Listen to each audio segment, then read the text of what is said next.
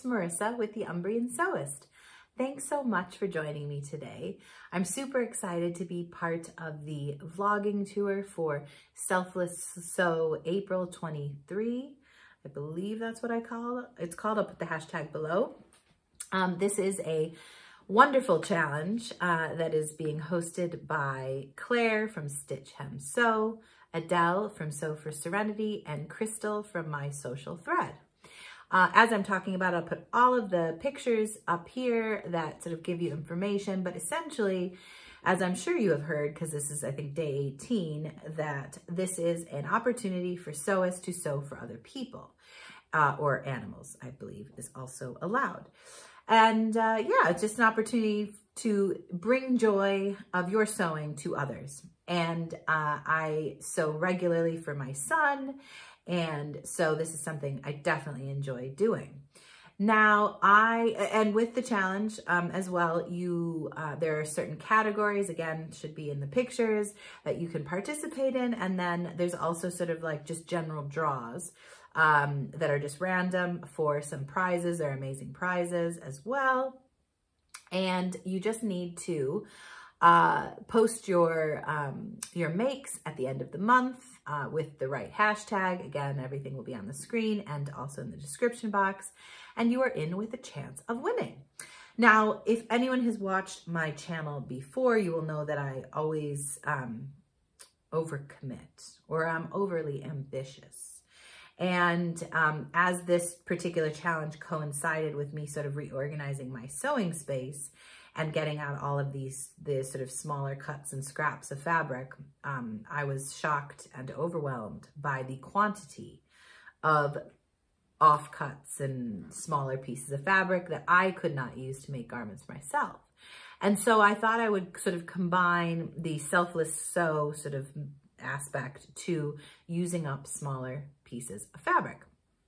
Now, I have a friend in Seattle who has a little girl. She will be 1 next month, but I am going back to Seattle in August, so I wanted to make her some clothes, and I was going to make like a 2T size because she's bigger than a 12-month, but by August she will be even bigger. So I thought 2 years. So I've got a bunch of things I'm making for her. A friend of my son, well, my son's friend has a new baby sister, so I'm going to make something for her, and I'm going to make some things for my son. So I'm going to show you what I plan to make. So the first thing that I want to make is for my son, and it is this pattern here, which is the Ellie & Mac Scrap Buster pattern, they call it. And basically, I printed it very small here. I'll show you some of the line drawings. There's quite a few options, but obviously, as you can see by some of these pictures, the idea is you've got sort of these different pieces here that you can piece together to make garments. Like, for example, here looks like they've just used sort of 2 colors to do this 2-tone sort of different panels. And I thought this would be fantastic. This is also pretty cool because it gives you, you can make a hoodie, you can make a t-shirt. I have no idea where the line drawings are. Oh, here we go, very small. But yeah, you can make a hoodie, you can make long sleeve, you can make short sleeve. So there's quite a few options. And again, using up some of the smaller pieces of fabric. This particular pattern goes from 6 to 12 months all the way up to 14, so also extremely useful. So what I did was I pulled out a bunch of smaller pieces of fabric and, you know, just kind of pulled them out. So I haven't cut these out yet. Everything else most of it I've cut out already, ready to sew. So the first one I thought I would use would be these 2 cuts. So I made him pants out of these 2. These are, it's like a summer weight sweatshirting, so you can see the fleece backside. So they're both exactly the same type of fabric. I also have bits of ribbing from both. So hopefully between those 2, I can make him a sweatshirt or a hoodie. I don't believe I'll have enough for a hoodie, but we'll see. So that's the first sort of scrappy sweatshirt. The next one, which again, I don't know if I'll have enough, but I could do a t-shirt, are these 2 bits of Pokemon fabric. Bit busy, but I made him a sweatshirt out of this and hat and snood scarf thing out of the white. And yeah, I just have some nice bits left. Again, same weight of fabric. It's like a French terry. And yeah, so we're going to try to do something with those.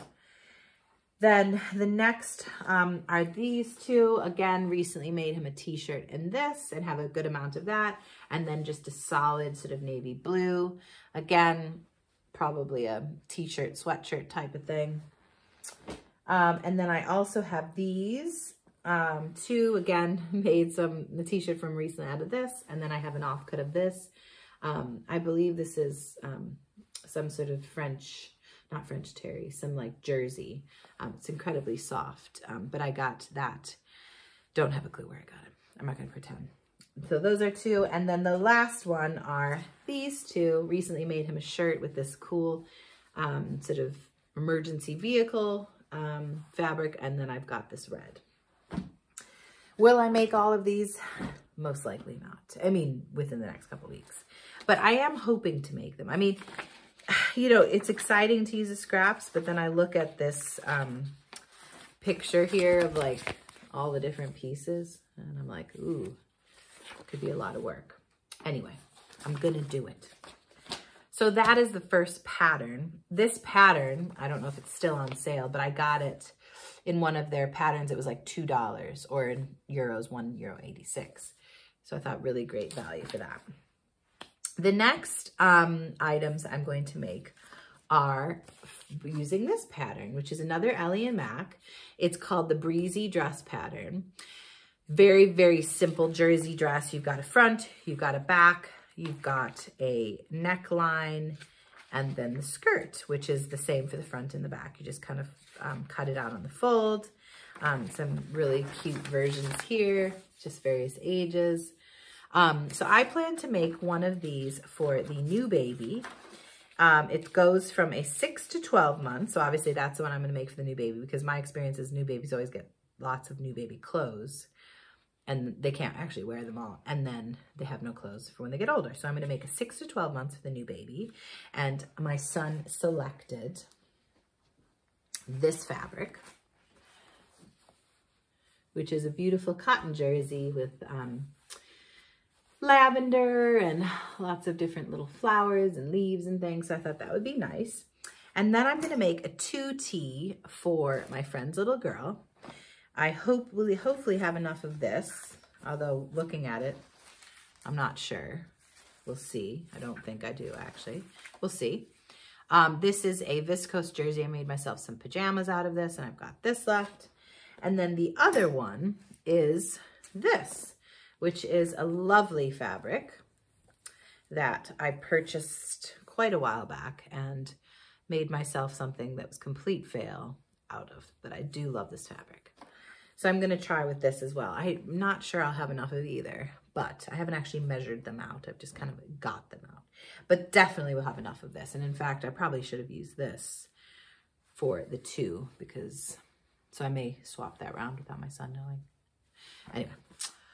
So that is and this goes up to a 14 as well. So it's a really lovely pattern. I bought this a while ago. I don't have a daughter, but I like making clothes for friends. So that's the second. The next item, I don't have a picture of, but I'll put a picture somewhere here, is the child's t-shirt pattern. It's the Dibby Anything But Basic t-shirt, and I've actually cut this out. So I've cut this out. All three of these are going to be in the 2T for my friend. The first one is sort of this leafy fabric with sort of browns and oranges. I hemmed and hawed about, is this a cute fabric? But I mean, I like the fabric, but it's a bit browny, but still I'm going to use it.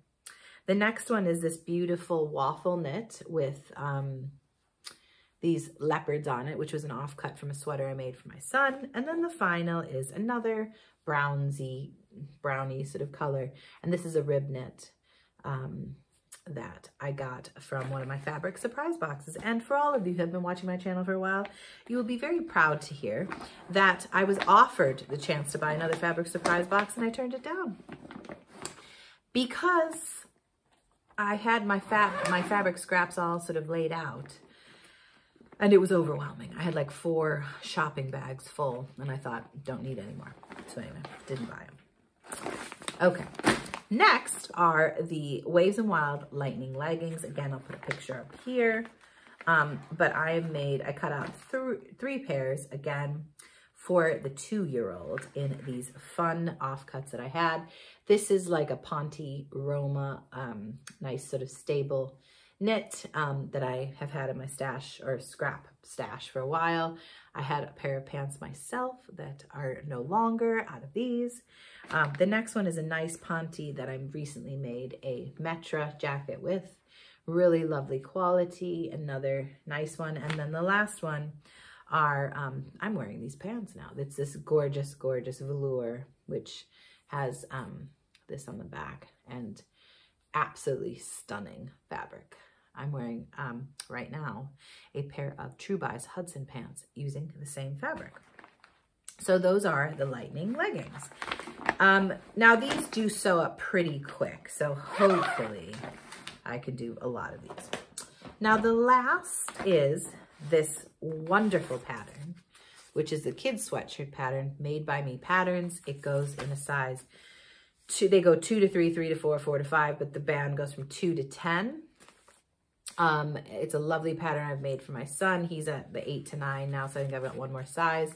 I cut this out in the 2 to 3 for my friend's daughter, and I've cut out quite a few. So this is the first. It's this like marled, sort of nice French terry with this nice ribbing. And the ribbing is used from the offcut of the shirt I'm wearing. The next one is this really pretty sort of pink, hot pink with yellow sort of marling. And then I picked out the yellow for the ribbing. And then the last one is this super funky animal print with black ribbing. Now, none of these things really match in terms of like the Lightning leggings and shirts and sweatshirts, but I'm sure she has lots of other clothing and can match all of these things with some of the other things. And yeah, it was super fun looking through scraps. And some of these scraps I've had for absolutely ages. Couldn't make anything for myself, but really loved them. And it's super exciting to find something to do with them. So those are my plans for Selfless Sew April 23.